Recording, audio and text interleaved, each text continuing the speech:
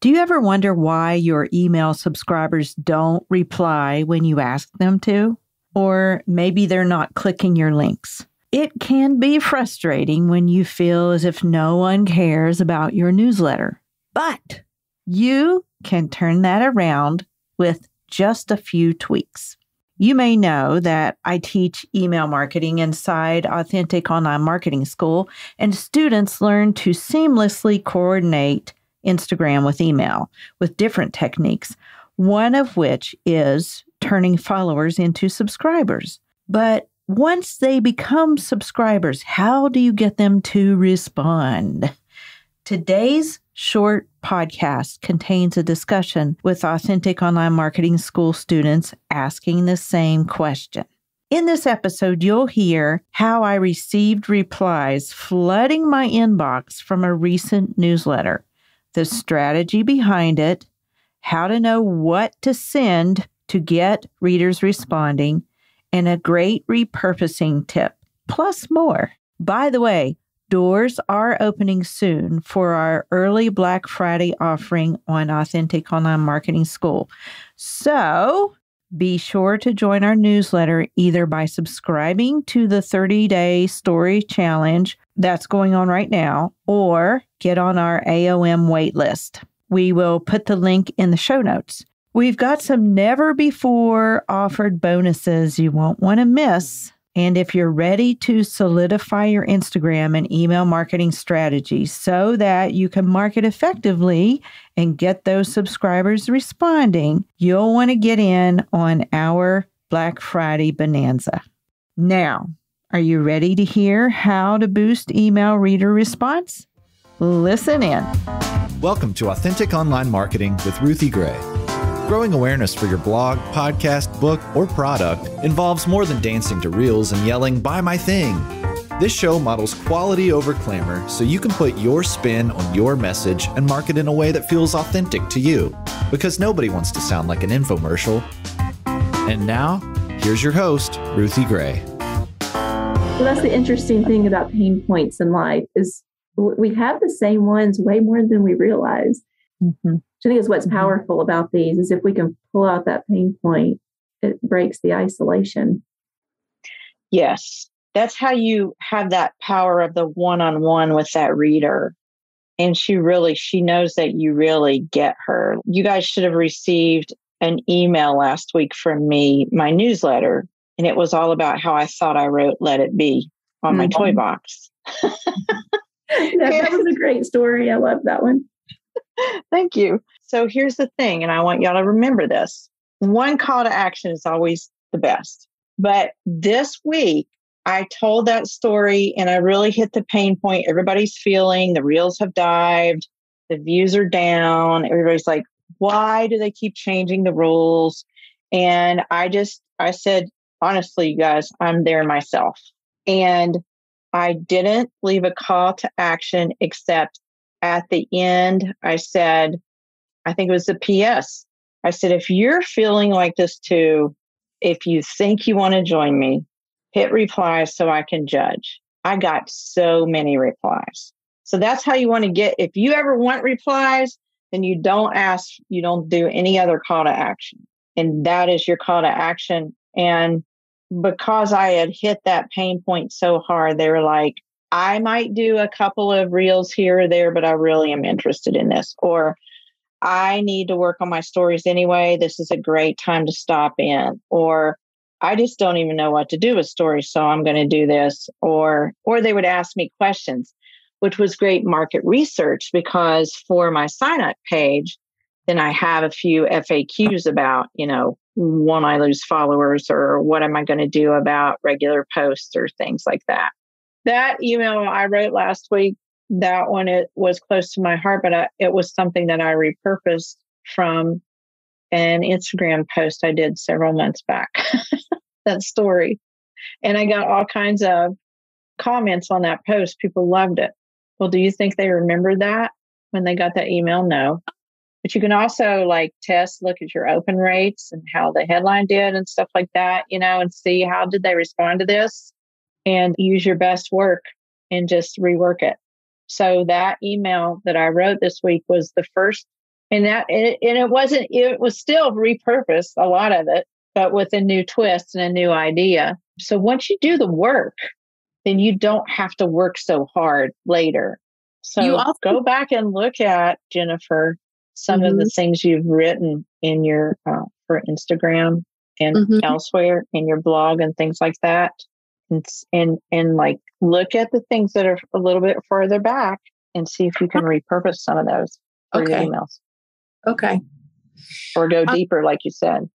Oh, no, I love that. That is so smart. Another thing you had said was when I forgot what Aimee's question was, but it was about Aimee's sequence, to check and see what people's response is. So, I am celebrating that I have 91 subscribers now. I had 30 at the start of summer. So woo, I'm very excited. Yeah, but that's not the same thing as say having 500 subscribers. So for me, when I look at, if I've got 100 subscribers, my perspective of engagement or response is obviously going to be different than a person who's got 500 subscribers.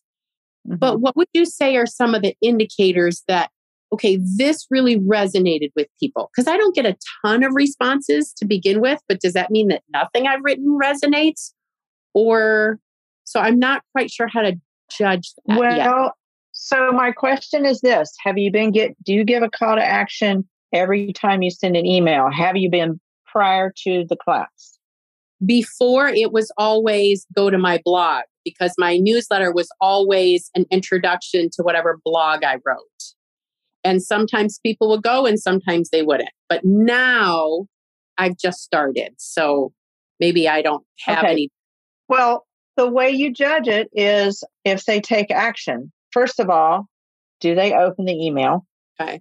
Secondly, are they clicking on anything at all? If there is, whatever the call to action is, are they doing it? Are they clicking? Are you getting any clicks? And thirdly, if the call to action is reply, are you getting any replies? So going forward, you'll be able to know that. Here's something I want to put in perspective for you. With email, let's say you have 100 people on your email list. The average is 30% open rate. That means if you have 100 people, you're going to have 30 people that actually respond or listen, not respond, open. And then probably like a fraction of those people will respond. So you have to keep that in mind.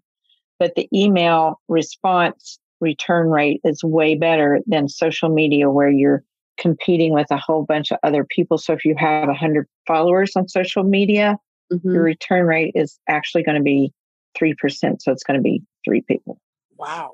Stay with me for a few minutes as I break down today's discussion into 5 simple steps to get your subscribers responding to your emails. Number 1, know your audience's pain point. Aimee Smith, one of the students that you heard, is a homeschool mom who knows her audience well. Other homeschool moms who are exhausted from all the things. And if you're a homeschool mom, you totally get this. I know I do from back in the day.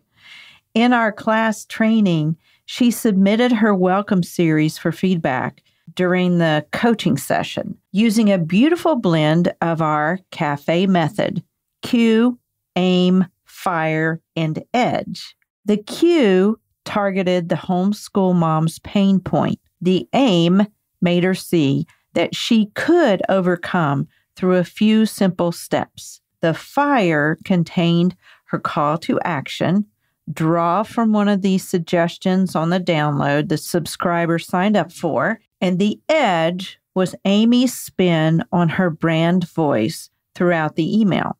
When you know your audience's pain point, sympathize, and provide a solution, you get their attention. Number 2, use the power of story to bridge the gap.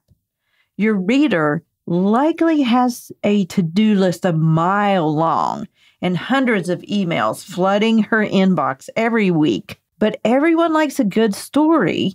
That's why we've been holding the story challenge all month. So if your readers know they're going to get that relief from you, think of it this way. Why do we get sucked into historical fiction or movie comedy when we don't really need it? You can alleviate some pressure and make her day better. Number 3, do market research and use what followers respond to on Instagram or other social media platforms that you're on. I turned an old Instagram post my followers loved into an email. It was the story of my so-called 7-year-old composer fame of Let It Be. Maybe you heard it, maybe you read it. But I found a way to bridge the gap from that story to my reader's pain point. See number 1. Use what works. What posts or other content have you written or spoken that generated response? Make more content like that. Number 4, the obvious undertow to this whole episode is to leave a call to action. This is what we term the fire, and you should have one in every email. If they're not responding, maybe you're not leaving a call to action or a clear call to action.